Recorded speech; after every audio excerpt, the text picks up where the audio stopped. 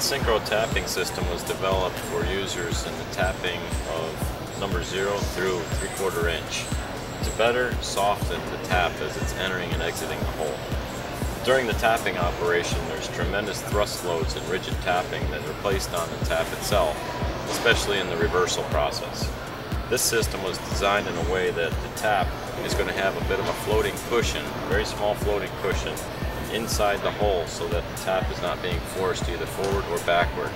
This results in much better thread quality as well as a reduction in tap breakage. The tool is easily used with a variety of interfaces such as Capto or Big Plus or straight chains. And different varieties of tap holders can be quickly and easily taken off by pulling out the main screw, pulling the tap holder from the body, and locating a new tap holder, as well as using a different tap body itself.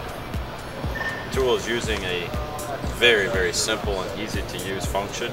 It has a rubber bushing inside, which is made out of a proprietary elastomer, and the clamping screw, which fits through the body and the tap holder, is what is the main driver and holds the tool in place, creating the very soft, flexible float for the tap itself.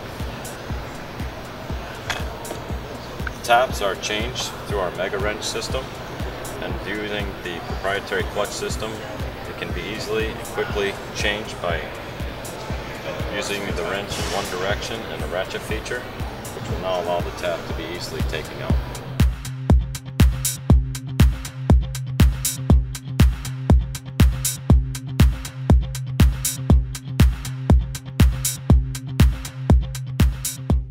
The C-Cutter Mini is a very small indexable chamfering tool which has up to 4 inserts on a very small diameter.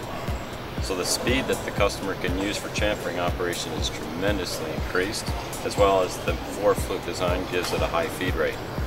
This pitch and this variety is a very universal system, and now we've increased the variety to include our Kaiser modular system with a very high pitch chamfering feed mill.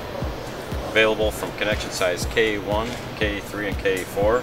We can combine this with our modular tooling system to adapt to a variety of different tool shank lengths and access lengths to get into very critical, defined areas that need chamfering operations performed inside.